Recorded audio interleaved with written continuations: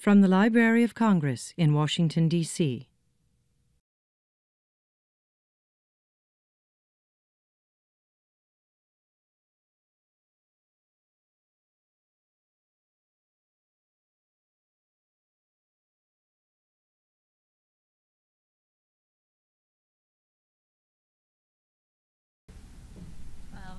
It's an honor to meet one of the 11 people who have actually read my blog.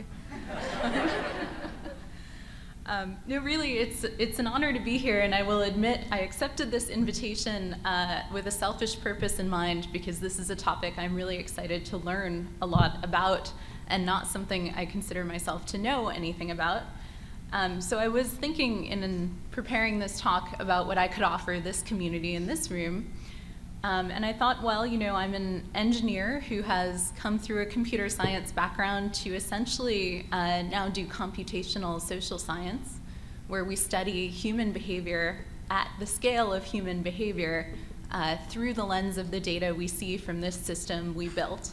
So maybe what I can talk about that would be interesting here is that perspective. So how engineers and startup people think about preservation when they think about it at all. Which is not that often. That's the punchline. But to set the stage, the job I have, well, chief scientists have existed for a long time, but data scientists have not. And so it's pretty exciting to think, even 5 years ago, what the world looked like and how different it is today. And this is one of my favorite examples of that. So this is from Reddit. I imagine some people in here have seen it before. But so Reddit is sort of the underarm of the internet. It's a social community with very, very few constraints on what can happen there. And what that allows is some really awful things and some really beautiful things to emerge. And one of them was somebody just asked this question. So if someone from the 1950s suddenly appeared today, what would be the most difficult thing to explain to them about the way we live? And this answer just got it. So I possess a device in my pocket that is capable of accessing the entirety of information known to man. I use it to look at pictures of cats and get in arguments with strangers. That's the internet. And this is the internet because while technology and our technological capabilities have changed very rapidly, human nature hasn't really changed at all.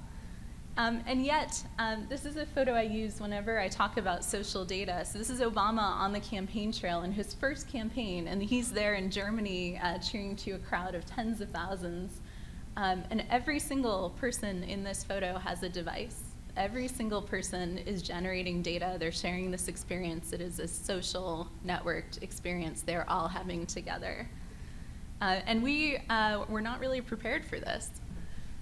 So I work at Bitly, and I'll use Bitly through my talk sort of as an example and from my own experience, but in no way am I holding it up as the right way to do anything. And I will start by saying, in fact, Bitly itself was a complete accident. Bitly was part of a feature of another product. So we spun out of a company called Betaworks, and Betaworks had this brilliant idea that when you're reading a news article on the internet, other people are reading that article at the same time, and yet our experience of that is very lonely. It is not in any way social. So they thought, well, what if we added a social layer to news consumption? And they built a system that was at the time called Firefly, and it would let you see the mouse cursors of everybody else on the news article with you. And so you can guess what happened then. It was not, the entire idea was to open this new age of social discourse around shared news consumption, and it was in fact the exact opposite. So people started swearing at each other, they would like chase each other around the screen, and it was horrible. It had the opposite social effect that the product was intended to have, but two different things that were useful came out of it. One of them was Bitly, which was just a little way to share bits of content in that tool. This was around the same time Twitter was getting started, and so, you know, for unconnected reasons, it became very convenient to have short URLs and analytics. And another company, which is our sister company in New York called Chartbeat, that does real-time heat maps of action on a publisher's site, because it turns out, as a consumer of the news, you do not care who else is doing what else on that site, but as the publisher, you very much care how people are flowing through that information. So I always say that data should give us superpowers, and it's not just because I grew up reading comic books and really loving science fiction, but because I do believe that the data we have access to and the technical tools we have access to give us abilities that human beings have never had before. That ability to have almost all of human knowledge in our pocket, the ability to know what people in China are thinking about a current news event instantly. So data should give us superpowers. And there are a couple of things that made this possible now. And what's really interesting about it is that there was really no transistor of big data. There was no fundamental change in the world, or no logarithm where before a day nothing was possible and after a day everything was possible. Big data hasn't been like that at all. It was a slow reduction of friction and cost in building these kinds of systems. And slowly we have eased our way into this. And the key thing that changed was actually a very simple thing. 2 lines in a graph crossed. It became cheaper to keep data than it cost to throw it away. So it is actually cheaper to not pay a sysadmin or an operations team to rotate logs than it is to just store them somewhere forever. So simple, and yet it has a huge effect. So no talk like this can proceed without actually addressing the buzzwords head on. I'm not a huge fan of the phrase big data for 2 reasons. One is that the non-technical definition tends to be something like data that won't fit in Excel anymore. And that's fine, and I know if we have anyone from Microsoft in the audience, you're working on it. I keep hearing that. But that's not a very technical definition. And so the technical definition that gets used most often is data that you cannot analyze on one compute node. So data that requires a specialized infrastructure in order to even do simple calculations like counts or look at distributions. And that's fine also, except what I can analyze on this laptop is a huge amount larger than what I could analyze on the laptop I had 5 years ago, which means that this definition also is relative, and that bothers me. So the definition of big data that I will use is that it is data made useful. And again, it's useful to the human mind. So the reason big data systems are interesting is that I, as a researcher or engineer, can actually ask a question of a large amount of data and get the answer back before I forget why I asked the question in the first place. And again, it's not so much a fundamental switch or change, but the fact that a query that used to take a month can take a day, or a query that took a day can take minutes. And it really changes the way you can work with data. You no longer have to know that the query you're running is valuable. You can actually play. And that's why I think this is really cool. Also, because data is often a side effect of something else. And one of the phrases that we use a lot is data exhaust, in that you're on a social network, you're talking to your mom or looking at a friend's baby photos, you're creating data, but you're not deliberately creating data. You're not thoughtful about the data you create. It is a side effect of the behavior. That data can then be used to reinforce or guide you in that product is an interesting system. Right. So the superpowers we have today are still really simple. We count things. And that's pretty much what most of it is, right? We count things, and Hadoop is a system for highly distributed counting, and you can quote me on that. That lets us take data like this. So this is what we see when somebody clicks on a bit.ly link, and so for the nerds in the room, this will look pretty familiar. You can see it has the user agent, the location in terms of city, state, country, the actual short link that was clicked, the social network it came from, which is Facebook, the URL itself, timestamps, that kind of stuff. This isn't pretty to humans, but this is. Most of what we do is just counting things up in interesting ways. The second generation, which we're starting to see more and more, is counting things more cleverly. And by that, I mean we're actually counting for a purpose of building products. And so this is one that everybody here must have seen before. It is your Netflix recommendations. I heard a beautiful story. I have no idea if it's true, but that, well, both Netflix and Amazon recommendations sort of suck. Netflix suck because they're biasing you towards the back end of the catalog where they pay lower licensing fees. And Amazon suck because they're biasing you towards the very front of the catalog where they actually have things in stock. I don't know if that's true, but I thought it was a nice story. And we'll get back to that topic too. But we're starting to see a generation of data products, which are really interesting. And I wanted to give a few examples. And this is my favorite one of all time. I talk about them all the time, so you should know I'm in no way affiliated with these guys. This is a website called forecast.io. Or if you have an iPhone, you can get an app called Dark Sky, and it costs like $4. It's totally worth it. They take the public US government weather prediction data, they take your current GPS location on your device, and they give you a micro forecast for where you are standing. So they tell you it is going to rain in 5 minutes, and it will rain heavily for 10 minutes, and then it will stop. It is awesome, especially if you live in New York, where it takes about 10 minutes to get to any subway. It's an amazing piece of technology. And it's a great data product because they are putting the data in a visualization that is immediately useful to you in the context you're in. So another one that's worth talking about is not exactly a product, but this is Mike Flowers, who is the Chief Analytics Officer of the City of New York. And he has a team, he's great. So his career before he was an analytics officer was busting organized crime. He's a lawyer for the city. And he's a team of statisticians who work with him, who are all, fairly recently out of school, and he calls them his nerds in a very affectionate way. And they're basically counting things for the benefit of New York City. So they did one project where they were able to find the map on the screen. This is him speaking at Data Gotham, which was a conference we held last September, and we'll be holding again next September. The map here is a map of grease pickups. So every restaurant in New York generates a lot of grease. We probably don't really want to dwell on that, but they need to send it off somewhere, and unfortunately, some of them choose to dump it down the sewers. And this is a huge cost to the city and disgusting. And so his team managed to figure out which restaurants were most likely to be dumping their grease illegally. And instead of finding them, he actually went and partnered with a clean energy company who would come in and buy the grease.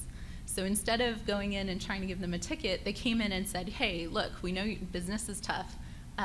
Do you have grease? Because you could sell it to these guys for a couple $100, and it'll save you, the problem of getting rid of it. And they managed to reduce that problem just by counting things and then actually working with people in a way that was a win for the city and for the business owners. And his team did another amazing project on ambulances. So it turns out the city of New York operates 300 ambulances. And generally, one will live in the firehouse and the others will roam around the precinct waiting for a call.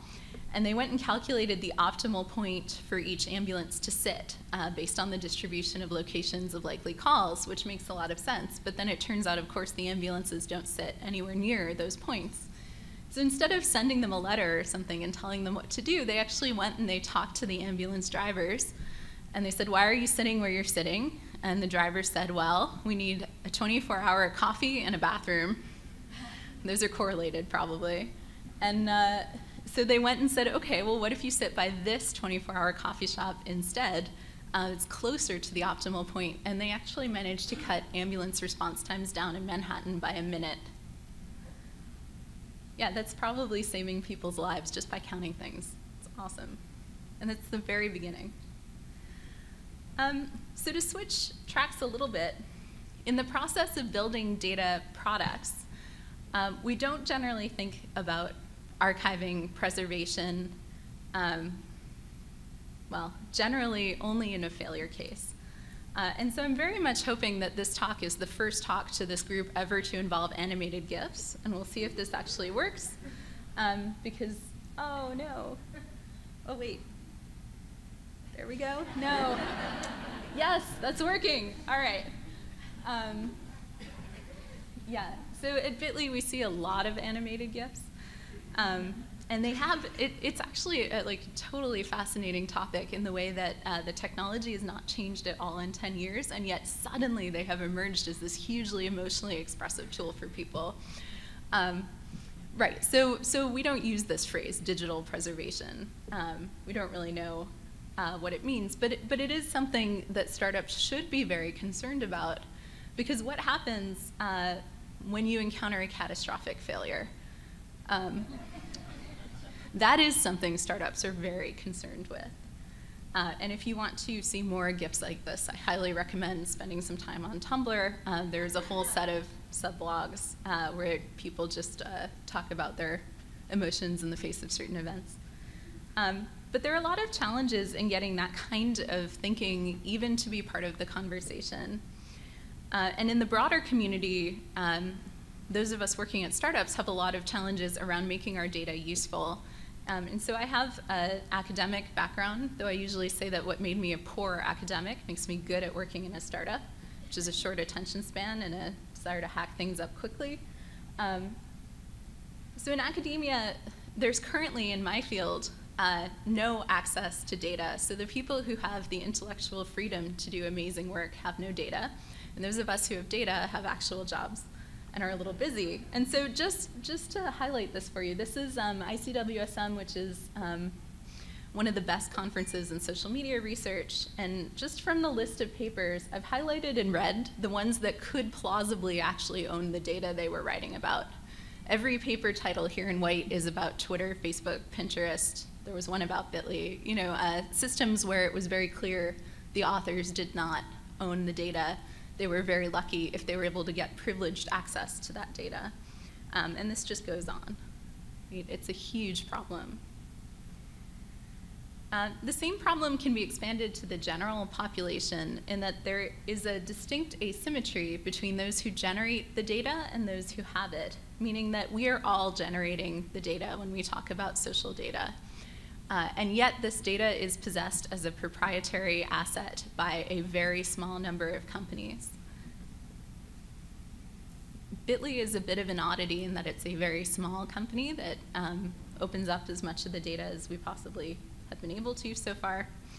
But outside of Twitter, Facebook, Tumblr, Microsoft, and Google, you really can't get access to this kind of data. We also have no idea what the implications are for data that's aggregated. And there does not, as far as I know, exist an economic model that can tell us how to value data as a good. So the closest model my economist friends have told me about is the one that models shoes. So your left shoe isn't worth anything unless you also have the right shoe, and then it can become quite valuable. But shoes don't scale to billions of data points. So the interesting thing about social data is that your data is essentially useless when it's an individual data point. It only gains value in the aggregate. And we don't really have any other goods that follow that sort of model.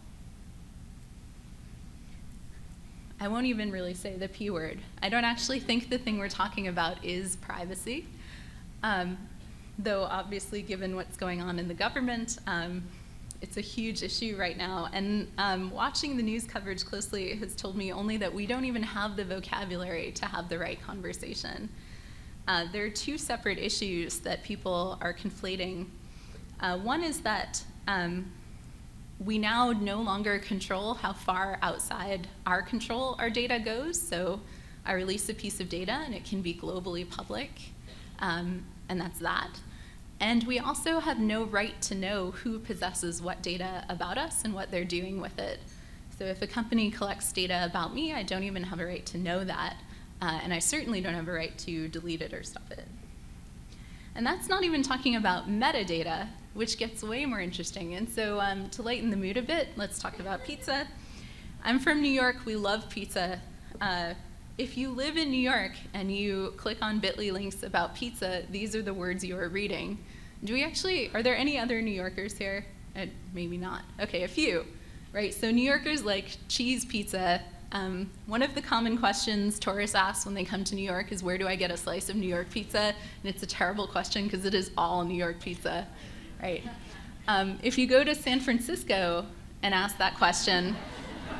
These are the words people in San Francisco read when they are reading documents about pizza. And I don't know what this bullshit is, right? And at the same time, these are the words being read by people in Rome. And since they invented it and they seem to like cheese, I don't really speak Italian, we'll let them get away with it here. But I chose this as an example. We did this through Bitly, and it's silly, but it's an example of how the meta geography was interesting in studying otherwise a very simple action, just clicks on documents about pizza. We can take that further in that this is something we did with Forbes, where we looked at the relative influence of national media by state. So for each national publication, you see there on the left, we looked at their deviation from the mean clicks by state. It's a very simple math. But we found a few things that were really interesting, in that Fox News is disproportionately consumed in Texas, which I guess we all knew that probably, and the New York Times in New York. NPR in Oregon, apparently there are a lot of hippies there.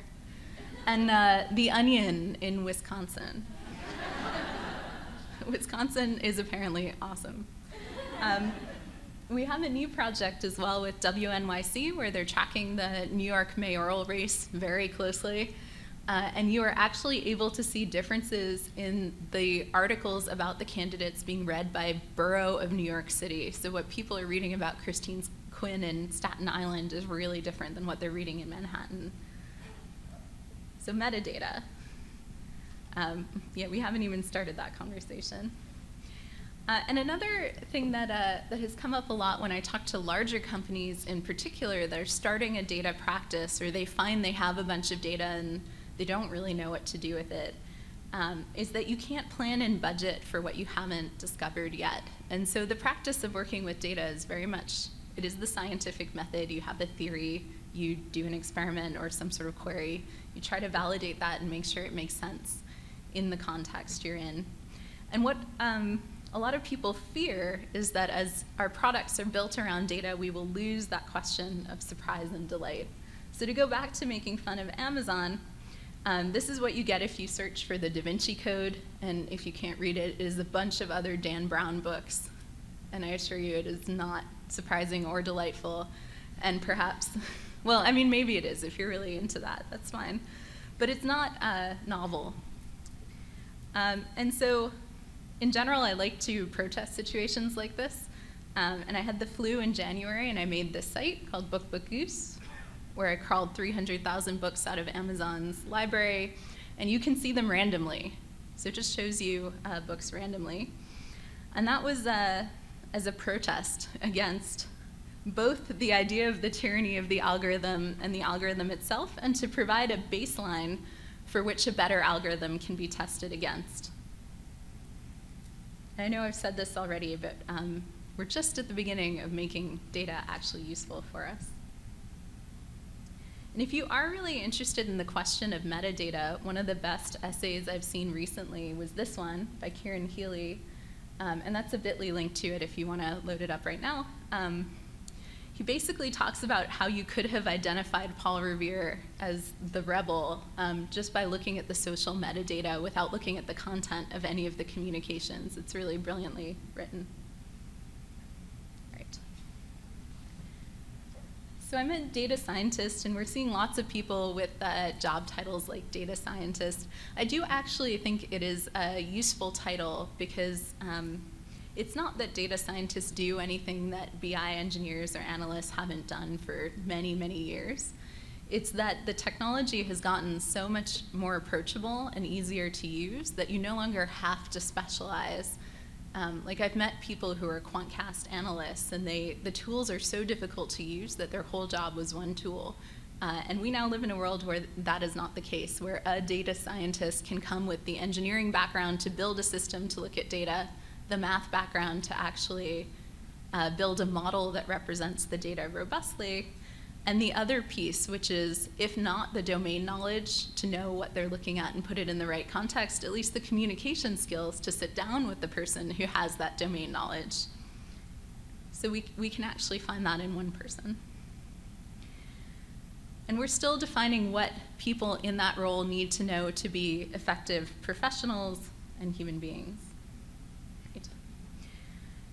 So let's talk a bit about how we build data products today. And I'll use one of ours from Bitly as an example, but I think it's the same process that every other company I know is using. And it's not a very good process, actually. So first you collect some data. Either you collect it by accident, or you collect it after you've actually built a thing and you realized you haven't been collecting the right data. Generally, I see people start with their Apache log files, and then they realize those are terrible, and so they build something better. You do offline research on that data to validate some hypothesis. So that may involve a Hadoop job, or just letting your computer sit for some hours to say, okay, I'm going to try a model of this data in some way. Once you've done that, you can build a system around that data. The difference here between traditional software engineering and data system engineering is that the design of the infrastructure for a data system is itself in part dictated by the nature of the data flowing through that system. That's fairly new. The only time we even think about it is when we think about backing things up. So we only think about preservation in terms of failure prevention. And this is another favorite from the internet. You guys need to spend more time on Tumblr. So I'll give you an example, and the example I'm going to talk about is a system my team built at Bitly called rt.ly, which is real-time, and you need a Bitly account to use it, but you can go ahead and load it up if you're playing with it. It lets you do queries like this. So I did this yesterday. This is what people in Alexandria, Virginia, which is where we are physically located right now, were reading disproportionately. And this works by taking the location of every click on a particular link and looking at the entropy of that distribution. And if it's highly skewed, we say, okay, it's disproportionately interesting to people in this location. It's also a fun little trick because the location data is really uninteresting for any individual, but in aggregate becomes quite useful. And you can see they care about the royal birth here, though everybody did. A corpse flower is in bloom. And I think the last ones are their barbecue or sports. And this system works on 3 different features. So search, being able to say, of the tens of billions of pages, find me one that matches a query. I know what I want to find. And you can do a query like this. This is my favorite all-time query, which is stories about food being read in Brooklyn, New York. We can always find good treats that way. The problem with real-time search is that often you don't know what you're looking for because you want to know what the world is paying attention to you. So what's unexpectedly getting attention right now? And this is a really fun one because it actually involves some really interesting modeling. So the idea is that we'll look for phrases in the content where they're receiving a burst of attention. So the actual rate of clicks on phrases, that is the clicks per second, is more than 2 standard deviations above our expected based on historical mean. So we did some research and came up with a model. We don't have to go through math, but basically the idea is we took an integral, we experimented with a lot of historical data and managed to simplify it down to a sum drawn from a biased distribution because we understand what the function of a clicks on a link look like. And we picked that distribution so we get an interpretable model out of the data, which means that for various reasons, binning clicks and looking at that isn't a useful metric for this. We have a better way of calculating clicks per second. And then we actually built a data store that puts those clicks per second models into the data store. So there's no calculation that's running. You get it for free. And it lets us build graphs like this. So at the time I made this graph, Bitcoin was in the news and getting a lot of attention. That's the rate of clicks per second on the y-axis and time on the x. And Angelina Jolie had just released this article about her medical decisions. And you can see she's a celebrity. She's always getting some attention. But then there was a huge spike in interest in her, and it was for this article. And people writing articles about this article. And so this is a system that in memory is tracking 600 million key phrases, that is n-grams up to 5 grams, in all languages we can find on the internet. I think that's cool, but I'm sure someone here has a bigger one. We also realized after we built those first two pieces that, and this is probably something obvious, people don't consume information on a link-by-link basis. They want to know about a story or some knowledge. So we built a system that dynamically aggregates together all of the different links about the same real-world event. And so this is when we were debugging it, again, building that offline model, saying, what is Obama up to? Can we group all the different things he's up to into different story clusters by color? And this now lets us understand and analyze stories as a collection of links in one interface. And it turns out, actually, the time dynamics of story consumption are quite different than the way people read any individual link, which I find totally fascinating. We're just beginning to work on this. And if you go to the homepage, you get whatever is hot at the moment. And I threw this in, maybe a couple hours ago. So the current hot stories in the world are the Motorola Droid design and something about soccer and Lady Gaga being naked, which I've cropped off at the bottom. But if you want to see it, it's still on the internet. That kind of thing gets a lot of attention. And so this is one example of a data system we're trying to build to help give this experience to people where they're consuming knowledge in its natural environment, or at least perceiving that, while also giving them that superpower of having access they would never otherwise have access to. All right. So I have a bunch of questions for you, and then I will stop talking, and we will have time for discussion, I think. And the first one is really, how do we make preservation a primary goal of system design rather than not just a secondary goal, but a mostly forgotten goal? I don't know the answer to that. How do we respect our data? And this is a broader issue in that in our community, by which I mean the startup and data product community, there are currently no best practices for respecting data about people. It is the industry standard to sell every bit of PII you can to people who will target ads based on that cookie data. Those systems don't actually appear to work, and yet a huge amount of money perpetuates that machine forward. We have so far built a business where we have not sold that data, but I call this a vegetarian model of doing business, and that we live in a privileged world where we can make that decision. But as soon as we have no money in the bank or someone else buys our company, that model will go away. If you're alone starving in the woods, I'm pretty sure you'd eat a rabbit, right? And so this is what I see as one of the biggest challenges for our data product community going forward, is how do we respect people? How do we build products that are actually empowering to people and not disempowering? And how do we do business around that? Because this is a for-profit world. And if anyone runs into me awkwardly in the coffee line later and wants to have something to talk about, ask me about Plan Z. All right. Thank you very much.